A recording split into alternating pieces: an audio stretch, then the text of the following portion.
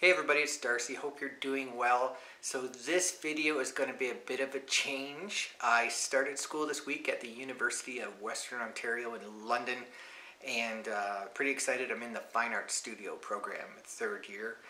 One of my courses, Studio Seminar, part of it, we have to do a minimum of 10 pieces of our artwork and how it influences us and sort of how we're putting into context and how we want it to reflect on how we are going to be developing as an artist. So I'm pretty excited. Now the thing is, it's going to be, this video for example, is on Banksy. Banksy's one of my favorite artists in the world right now.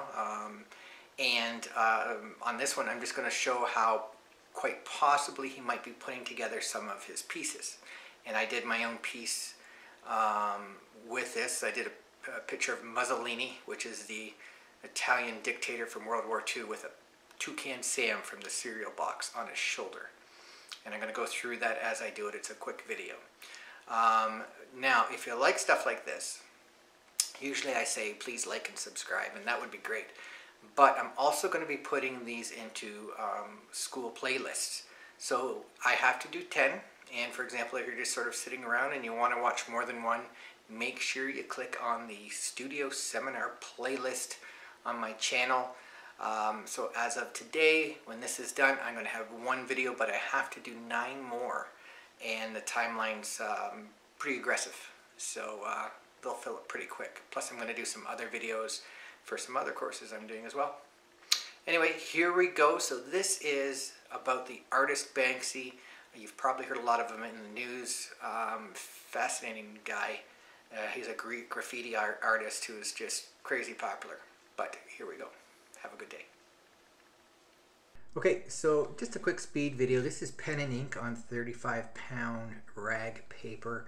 I did start off with Indie ink, and the paper just soaked it up. So I had to actually switch later on to a sharp. There it is right there. So the black would actually be more black. But anyway, so Banks is a graffiti artist. He's become really popular. Most recently, he has created an image in the hospital called Superhero, and it basically is saying how the essential workers, the nurses and everything, they're the superheroes of the day, as opposed to playing with Batman or Superman. And what he did was he went in, he always does it silently and no one ever knows until it's done. And he created this picture for this hospital, and they are putting it up for charity. It might already be sold. And then that's going to go back to the hospital, the money. And that's just typically what he does. Now his pieces of art sell for the millions, at least. The other one here I'm going to show you is something called Wear a Mask or Don't Be a Rat. And someone put it in a subway, and it's again very graffiti type. But if you think about it, that mural that he did, or that piece of graffiti, is worth millions of dollars.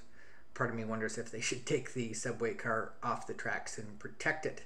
And the reason why I bring this up, you may not believe this, but he had one in a subway car, and it was very popular. Everybody loved it. Turns out, you know why I can't show you a picture?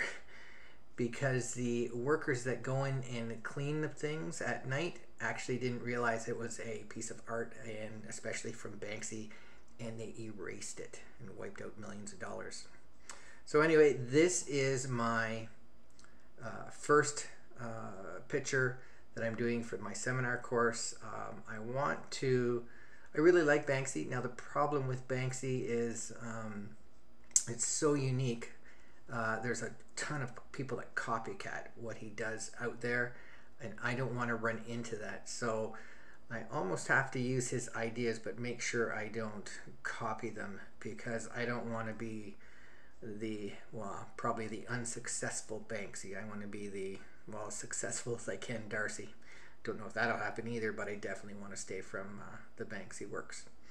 Anyway, so this is video number 1 of 10 in the playlist, and hope you have a good day. The next video for this will be out shortly. Take care.